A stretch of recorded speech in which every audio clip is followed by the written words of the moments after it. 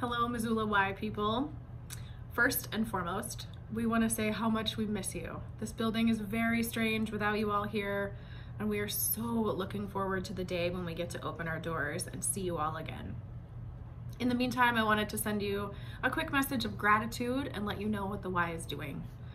First, we love your messages of support and encouragement, and we cannot tell you how much we appreciate your willingness to stay with us during this really uncertain and difficult time.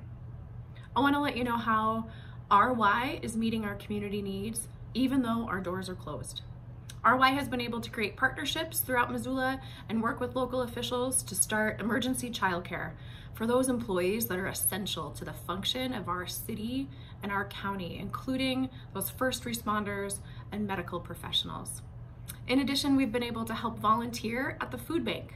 When the governor's directive came out stating that people should shelter in place, the food bank did their part to ensure that they are not adding to the spread of the infection and no longer took volunteers.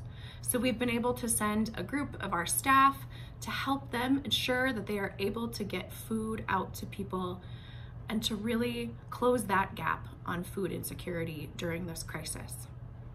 In addition, we've tried to connect with our members in different ways. We've created virtual classrooms and platforms for people to continue seeking their health goals.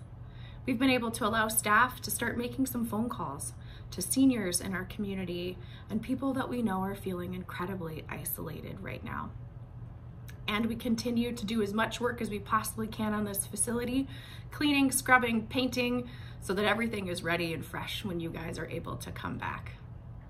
Your membership at the Y has always been more than just access to our facility. It's really been about partnering and supporting an organization that's mission is to strengthen our community. Your support right now and your willingness to stay with us during these times is allowing us to meet the needs of our community. We cannot thank you enough. We do miss you. We wish you health and safety, and we can't wait to see you again. Stay strong, Missoula. We'll see you soon.